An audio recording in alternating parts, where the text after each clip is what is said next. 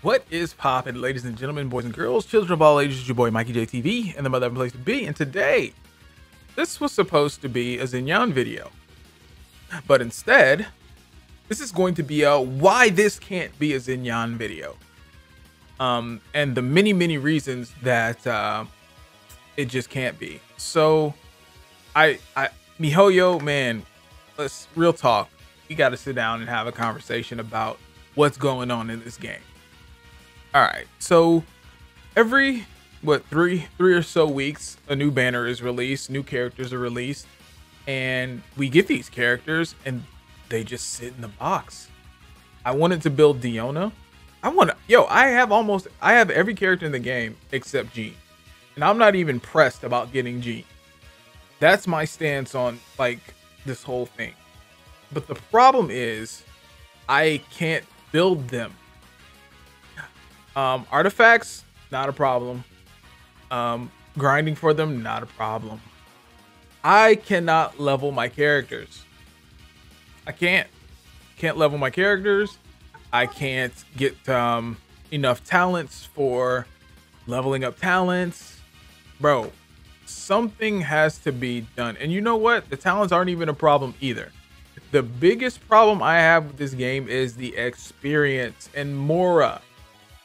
Let's go ahead and go over into the game. I can show you exactly where we can fix these problems and how we can just solve all the problems when you get new characters. Let's just do that. All right, now we are back on the main menu. I'm gonna move my camera over so everybody can see everything. Boom. All right, we moving that. So look, we're at the main menu. Let's look at Xinyan real quick. So, level 6. She's just level 6, man. Nothing we can do about that because look at what I have to work with. Now, granted, I did build Zhongli and I was saving up for like the past maybe week or so to build him, and he's still not level 80. Now, I know I don't have all the numbers in front of me. This is kind of like a spur of the moment thing because I really wanted to make a Xinyan video. But this is the Xinyan video I wanted to make. I don't want to complain. I want to build Xinyan. So my thing is this. If I'm pulling these characters and I can't build them, and I know, I'm supposed to have priorities and all that kind of stuff, but as a content creator, I need to be able to do these things. I mean, I could whale out, but even if I did whale out, that's still not going to give me enough experience to build her, to do anything. So what's going to have to happen is, Mihoyo, listen to me very carefully. Let's look and see how much fluff we actually have in this game that could just be put to the wayside. Huh? All right, so you have these bosses, right? Where are my ley lines? Did they just get rid of the ley lines, or what happened? What happened? Anyway, ley lines used to be here. If they're not here, so what? The ley lines, the experience ley lines, and the moral ley lines. Get rid of them. Why do we need those? Why do we need those when you already have an experience set up in the game? You give us these enemies, these mobs to kill. Give us the appropriate amount of experience for people in your team when we kill these mobs or when we go do these dungeons.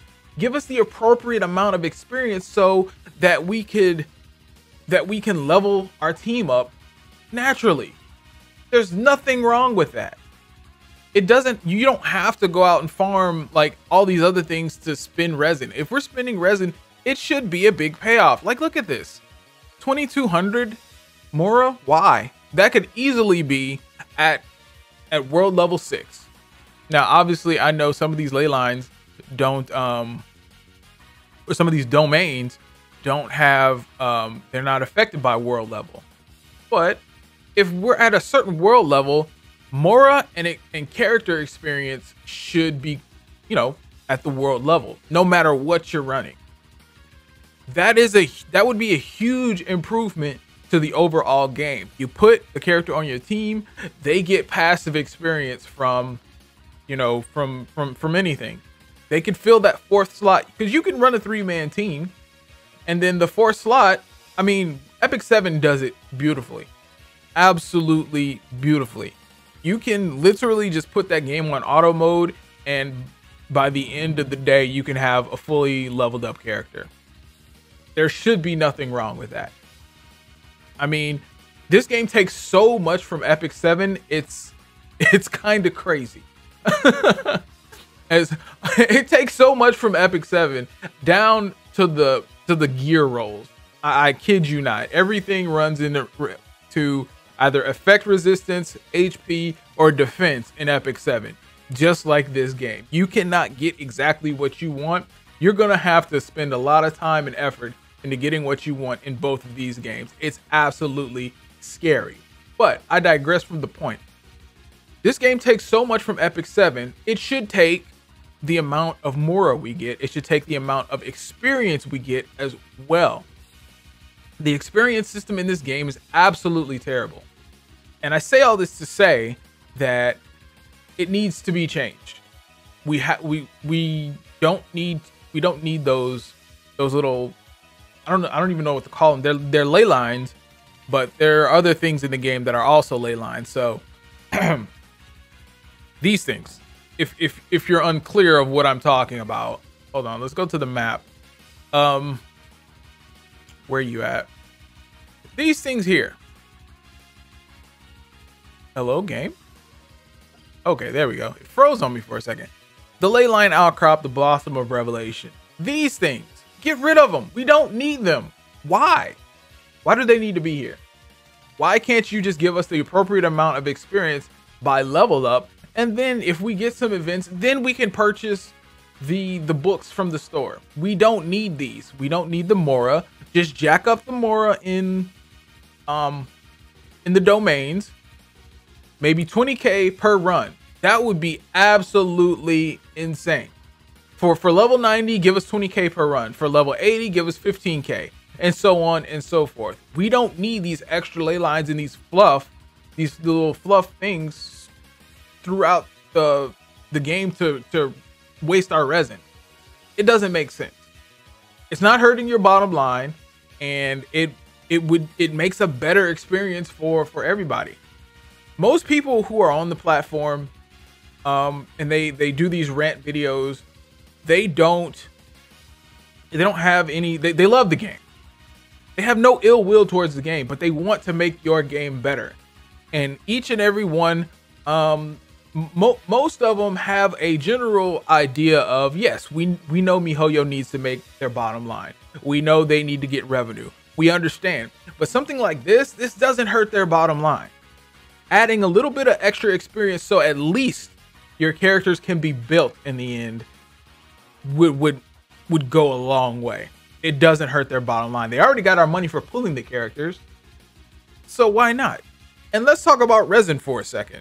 So yes, they did get a little better with the resin by, you know, getting it up to 160 and lowering the battle pass resin. That was great. That was awesome. But the thing is, on my Epic 7 account, and I always come back to Epic 7 because they're so similar. On my Epic 7 account, I have over 1,000 stamina. I'm gonna call it stamina. It didn't used to be like that. It always used to be I was running out of stamina, I didn't have enough, and I understand stuff like that gets better with the game. If you want a successful launch, and they have had a successful launch, I will definitely say that Genshin Impact is probably one of the most successful gacha mobile game launches in a long while. But we have to keep that. We have to keep that energy, and we have to keep, you know, we have to keep the praises up. What I'm saying is, in order to do that, don't hurt your bottom line, but also give the players a little bit of wiggle room. If we're summoning for these characters, we want to build them. Your game literally makes it so that we cannot build these characters when we want to build them. And 3 weeks isn't enough to gather enough material for each and every single character that comes out, especially since the beginning of the game, you give us 4 characters off the bat. You gave us Noelle, you gave us the Traveler, you gave us, oh, maybe 5. You gave us Noelle, the Traveler, Amber, Lisa, Kaya. You gave us 5 characters right off the bat. And I understand this is that word whooped my ass. Preliminary characters, and not all of them need to be built. But what if we wanted to build them? What if we really wanted to build them? You're giving us no options. There are just no options. I literally cannot build my Xinyan because I literally cannot level her up. You give us 17 experience at world level 6 for each character. That does not make any sense. It doesn't. It just doesn't.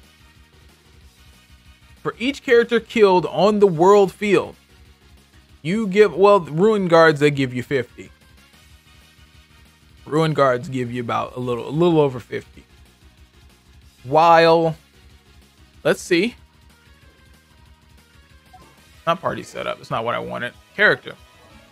Let's go to Xinyan. To get to her next level, she needs, I can't do quick math, but you guys see the numbers on the screen. She needs well over 3,000. She needs well over 3,000 experience. So if I'm killing mobs, I can't even get to from level 6 to 7 by killing mobs. I couldn't even get to level 1 to 2 by killing mobs.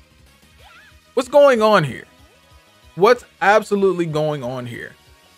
So, Mihoyo, my plea to you is to fix the experience. Give us an adequate amount of experience so that we could at least level up our characters. Looking at, I saved up everything for a week for Zhongli. I will admit I didn't do the geohypostasis because I find that boring as hell, but some people like it. I didn't do that until I got him because I wasn't sure that I wanted to, that I was going to get him. But when I got him, I did the farm for the geohypostasis. But everything else I already had, but the only thing that I could not get enough of was experience. And now he's sitting at level 77. And I don't want to farm ley lines all day. I would like to finish building my Kaching. I would like to ascend her and do the electrohypostasis to get her thing done. You got to give us more experience, Mihoyo. You have to get us more experience, and you have to, you gotta, resin, man, resin is such a touchy subject because I personally think resin, for where the game is at right now, resin is okay. It's not fine, it's okay. So we definitely in 1.2 or 1.3, we definitely need to see some changes in the resin system that will either give us more fragile resin or just kill the time on the cooldown for resin. Give us every 5 minutes, we should get 1 point of resin. It's not that hard, doesn't mess up your bottom line, and people will still pay into Genshin Impact. That's my whole thing. People will still pay for a slightly easier and slightly better gaming experience. You're selling us an experience when you put out these free-to-play games. It's all about the experience. And you guys know that. I shouldn't be preaching to you. But the people who don't know, yes, they're selling us an experience. So if our experience is good, that means we'll put more money into it. That's just how that works. So please, I say all this to say, give us more experience, and you guys you're doing a phenomenal job. You are. Mihoyo does listen to their fan base. They listen to their community, and we're super thankful for that. But if this trend of every 3 weeks we get new characters keeps going, that fan base is going to fall off. It is. And we need, I want to see this game succeed. I really do. Absolutely do. But in closing, I'm going to get up on out of here. If you guys enjoyed this video, if you have similar thought processes as I do, if you just want to build your characters, if not even build, I just want to level them. I want to get them to appropriate levels. But if you guys feel the same way I do, put it down in the comment section. If you have any other ideas for Mihoyo that I could put in a later video or something like that, I want you guys to share the hell out of this video, because it makes Mihoyo listen. It does. These videos do work. We can see that from Tectone. We can see that from Damone. We can see that from Tenha. We can see that from all the other content creators that put out videos. These videos do work, but only if the community is behind them. So please share this video around, and I will see you guys in the next Genshin Impact video. Still won't be a Xinyan video, but you know, it is what it is. Peace.